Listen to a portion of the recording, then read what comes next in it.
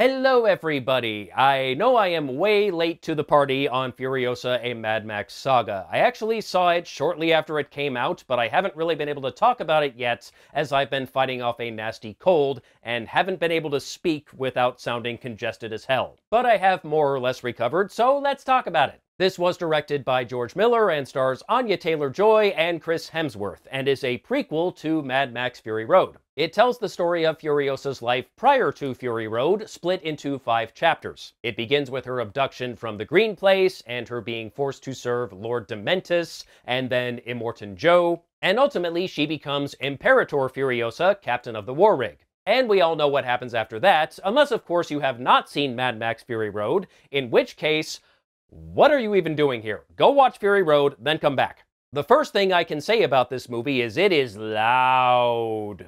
It is very much an assault on the senses. By design, every single sound in this movie is just punching you right in the face. Every single sound in this movie is just nailing you right in the face. It is very much an assault on the senses. By design. There's the roar of the engines from the War Rig and Dementis motorcycles, plenty of guns and explosions, and all manner of things going kaboom.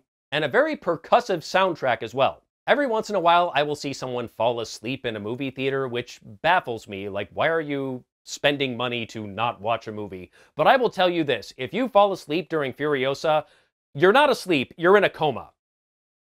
You'd have to be to sleep through that. And in addition to being very loud, it is very Australian. We have considerable use of didgeridoos in the soundtrack, as well as plenty of Australian accents. And I'm not 100% certain, but this may very well be the first time I have seen Chris Hemsworth in a movie speaking in an Australian accent. Which is remarkable because he's Australian. Usually he's doing some version of either British or American. It almost feels wrong to hear him speak with his normal accent, as weird as that sounds. And it's very interesting to see a movie in the Mad Max universe that does not involve Max himself, although he is technically in the movie. Briefly. He doesn't actually do anything, he's just kind of standing in the background in one shot and then we move on.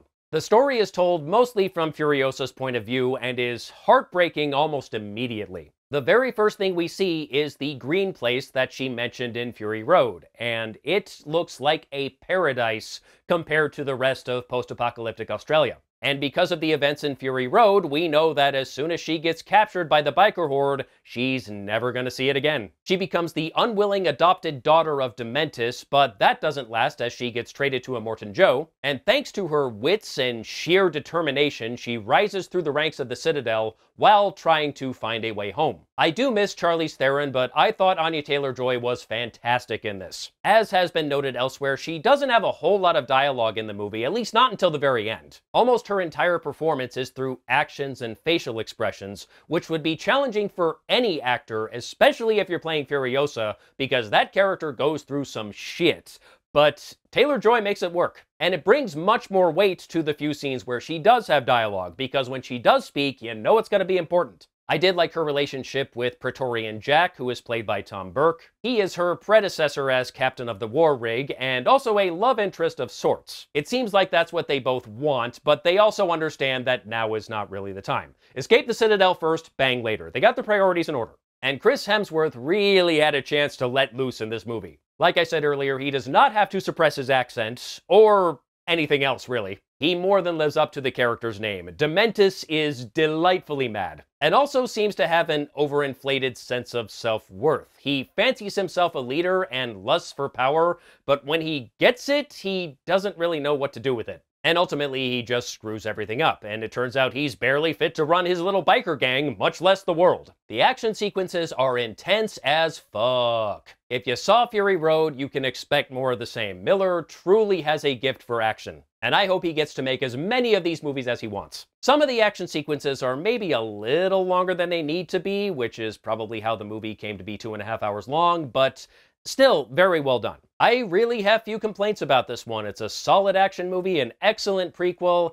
Chris Hemsworth and Anya Taylor-Joy really shine in this one. I wouldn't say it's as good as Fury Road, but trying to be as good as one of the greatest action movies of all time was always going to be a tough act to follow. If you liked Fury Road, I highly recommend checking this one out as well. You don't necessarily have to see Fury Road before you watch this one, but seriously, you should watch Fury Road. And that's all I have to say about Furiosa. Until next time, take care.